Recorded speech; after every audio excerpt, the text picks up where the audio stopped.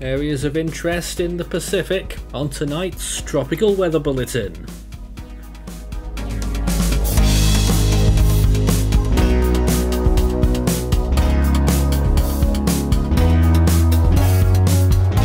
And now the latest around the wide world of tropics. Tropical Weather Bulletin for November 8th. Would you believe it's been a full week without a tropical weather bulletin for various reasons, but we are back at this point, and we are code blue for the Western Pacific, a system that we have designated, but as of right now there are no active storms, just the remnants of Pilar which are continuing in the Eastern Pacific. In the Atlantic it's day 161 of hurricane season and we've not got anything marked at the moment. However, it is worth mentioning in the longer range the GFS model is certainly keen on a substantial storm in the Caribbean, although no other models support that just yet. In the Eastern Pacific we've got the remnants of Pilar, which to be honest are looking pretty decent, although not really very tropical, and a 10% area of interest behind it which is likely to become a low pressure area, but could become a tropical cyclone, but chances are very low. In the Western Pacific we've marked a 30% area of interest over Micronesia, moving gradually towards the west, low latitude at this time. There's also another invest that we haven't marked, but that's the area there over the southern Philippines delivering rain. And in the North Indian Ocean we've not got anything marked here either, but there is enhanced rainfall over southern India, Sri Lanka and along the west coast of Sumatra. Elsewhere, the basin is quiet. Into the southern hemisphere, and we've got a 20% chance that we've designated for the South Pacific, not far from that Western Pacific counterpart on the other side of the equator. That could become a repeat of Lola, although a much weaker one. That's what's currently being implied by the model runs next week. Let's take a look at the latest satellite imagery, although there's not very much to look at today. On the left hand side there's the remnants of Pilar. You can still see that it's rotating and a little bit of convection blowing up on its southern periphery, but really it's not going to amount to much. To its east a little bit of rotation starting to increase now for that second system which could end up taking its place. Now this is a view of the Western Pacific system, that's the eastern one in the Westpac, and there it is. It's starting to get a little bit of rotation going, but it doesn't seem to be well centered at all, not very stacked, and convection is obviously quite lacking as well. But indications are that it will have a shot at reaching tropical storm status for a brief period later on this week or at the weekend. In the southern hemisphere, well, this next one hasn't really formed yet, and we're looking at mainly blue ocean there with some convection moving off towards the south. Well, I'm not convinced that we've got the low pressure area of interest just yet, but I do expect that we will start to see it in the next 24 hours, and then we'll have something to properly track just as it moves along the Solomon Islands there, which is what we're looking at off to the east of them.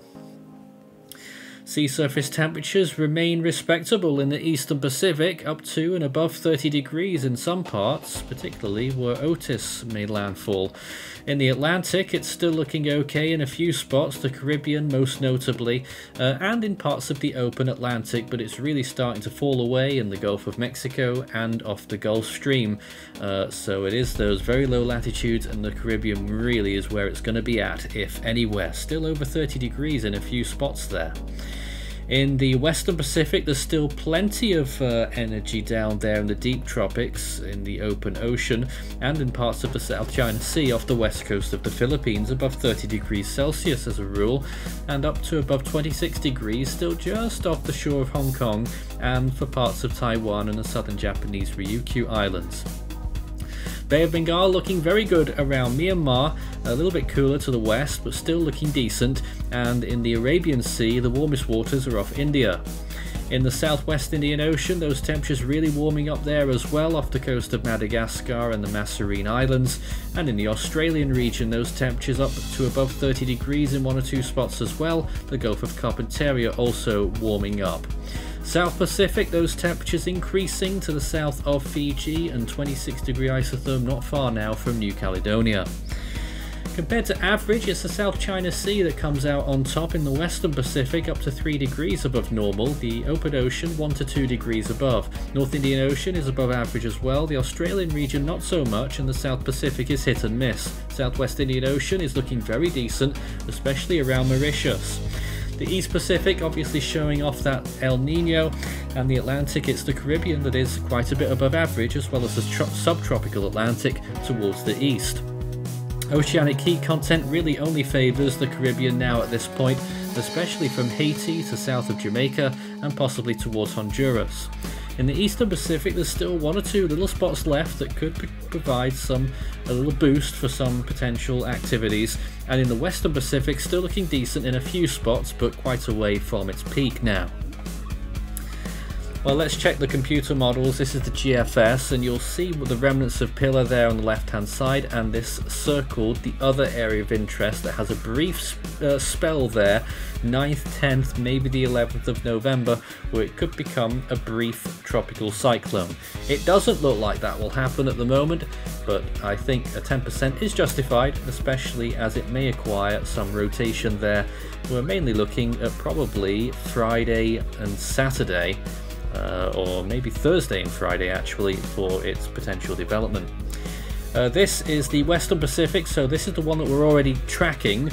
That system, which moves along quite low latitude, doesn't really get going, but could become a brief tropical storm there as it moves towards a general westerly movement just slightly north of west.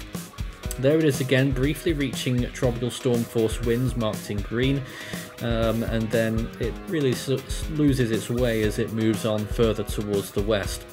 Now this is the southern hemisphere, this is off the Solomon Islands, the other area of interest that we could be watching, and there it is really starting to take shape and get its rotation by the weekend into early next week, and some really strong winds blowing up on its northern side before it manages to get its circulation properly tied up, and I still don't think it does by the end of that 5-day period. It nearly does by that point, but I think despite the strong winds there, it's probably not a tropical cyclone within that 5-day period.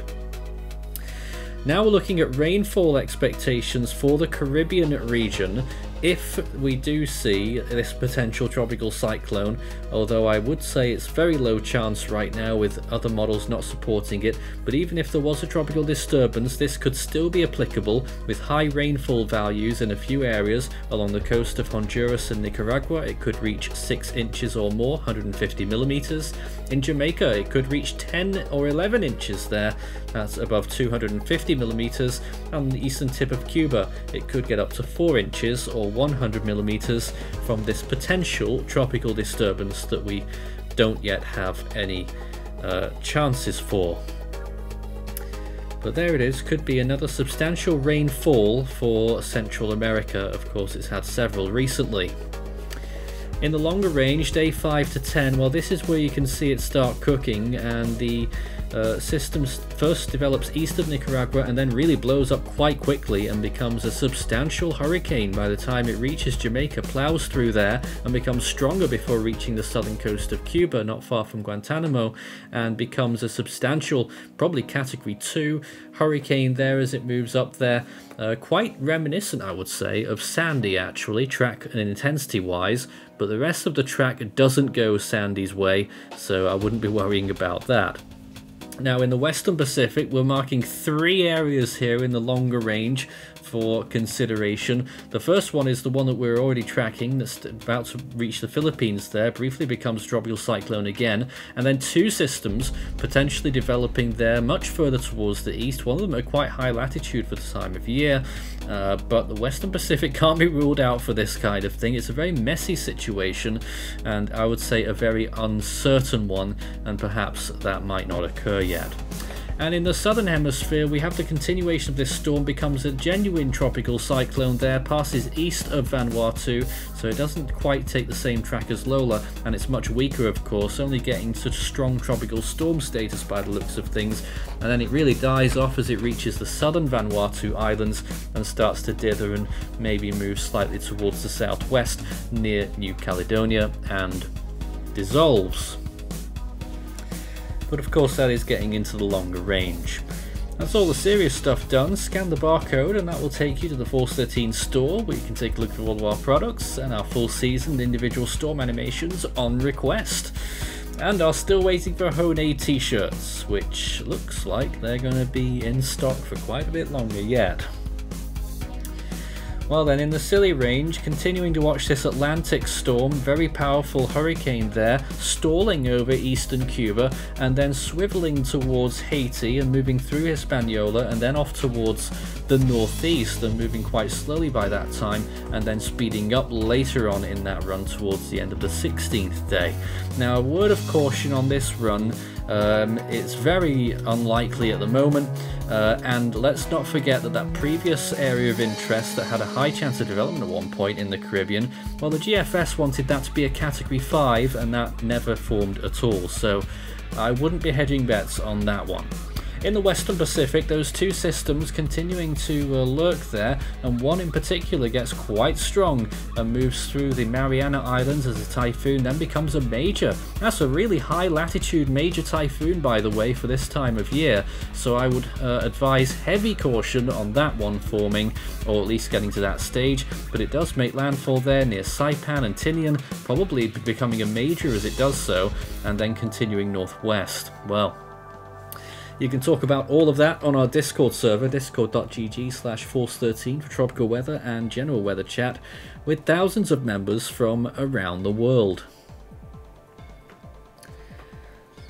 On this day, 15 years ago, it was probably a lesser remembered storm of the Atlantic, but a strong category 4 at that rate, Hurricane Paloma, which was in the central Caribbean and really caused issues to the coastline of Cuba, if I remember rightly, as a very powerful storm, and it got retired, of course.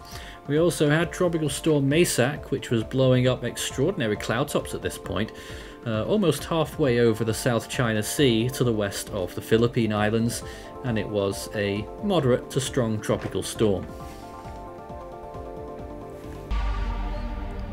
Back to today, if the Atlantic can squeeze out another storm, its name will be Vince. In the Eastern Pacific, even less likely, but the next name is Ramon.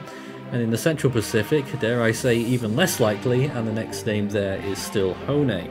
75 storms so far in 2023. The next name in the Western Pacific is Jelawat, and in the North Indian Ocean it's Midhili. And by the way, look at how quiet the Western Pacific has been this year, just 15 tropical storms to its name.